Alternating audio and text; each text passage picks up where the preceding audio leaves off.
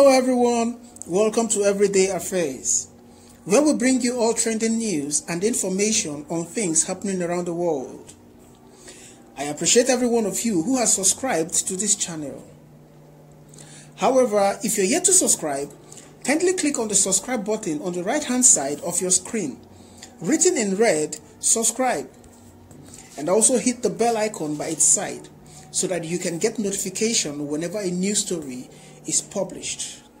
Thank you and stay tuned. Herdsmen killings. Miyetti Allah apologizes to Benue Governor Autumn.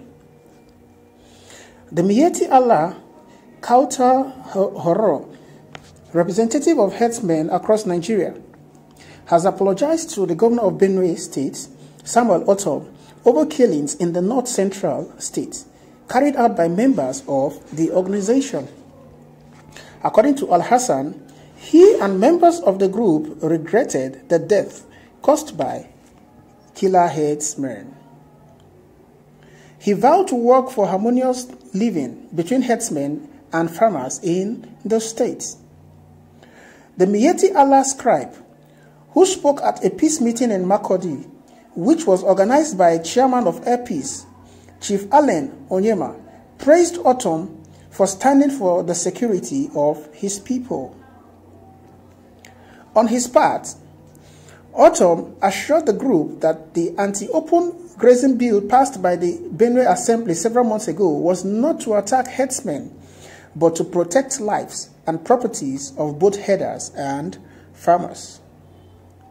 The governor said the foreign herders were unfit to have access into Nigerian territories because of the arms they carry, and later used to attack communities, including those in Benue State.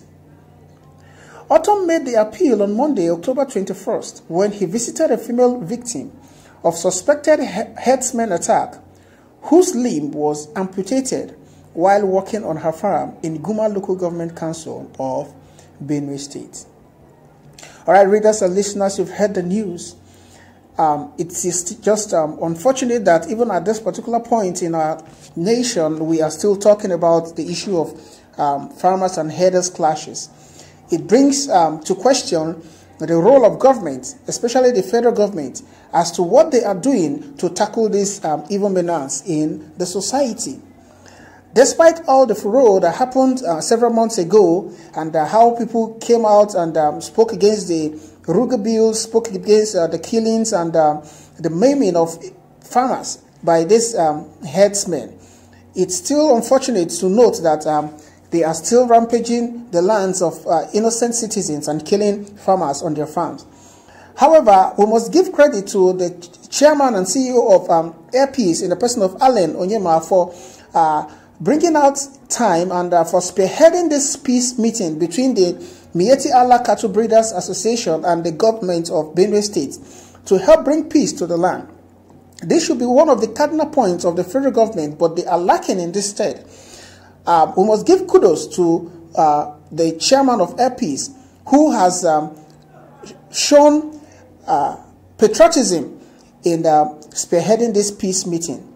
However, we must call upon the government to stand on its ground and bring a lasting solution to this menace, as it does not represent peace and it does not bring good tidings to the land. All right, I'd like to hear from you what your thoughts are. Kindly reach out at the comment section and let us know what your thoughts are. And please don't forget to subscribe to this channel. Thank you.